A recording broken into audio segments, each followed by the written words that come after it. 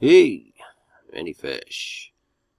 December 8th, 2017, and,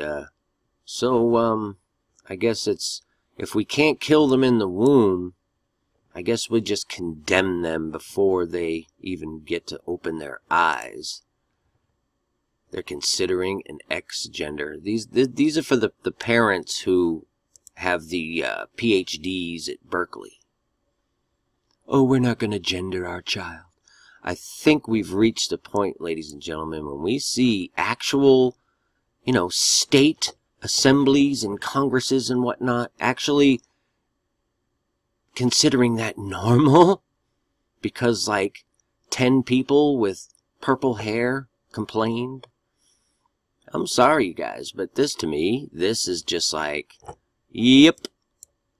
It just jumped out at me. And I saw it yesterday morning, but my internet went out for like a day. It was weird. But anyway, yeah, and then today, just now, I'm looking at this one. 27% of millennials, 27% say they'd have no problem replacing a human lover with a droid. Now, this is our next generation of Berkeley graduates to be leaders. And it just, where do the world of those of you who don't know Christ, who don't know the truth as to what we're really looking at here and what time it truly is, at what point do you start recognizing the death of true humanity, the family? It's all about sex and pleasure, and, as long as this thing obeys me and pleases me, I got no problem. It's all good. You see where I'm coming from? Because you have no understanding of what a true man and woman relationship is, you're believing your professors and whatnot and all the BS that they, suggest you read. And this is becoming the norm.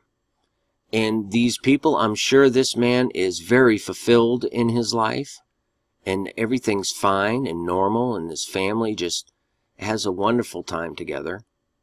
But, excuse me, honey, I gotta go visit the doll. You know what I mean? And this is no joke. This is the death of humanity. And the world is watching themselves devour themselves, and they have no clue that they're even doing it. And now they're condemning oh God, it's just insanity. I just had to share that, that's all. Hope you all doing well. If you don't know Christ, please seek him now. You really need to know the truth, because the door is going to close soon. Peace and grace to you. Any Fish. Finally, my brethren, be strong in the Lord, and in the power of his might. Put on the whole armour of God, that ye may be able to stand against the wiles of the devil.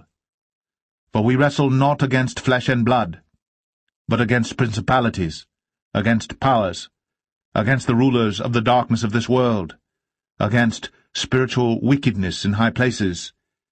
Wherefore take unto you the whole armour of God,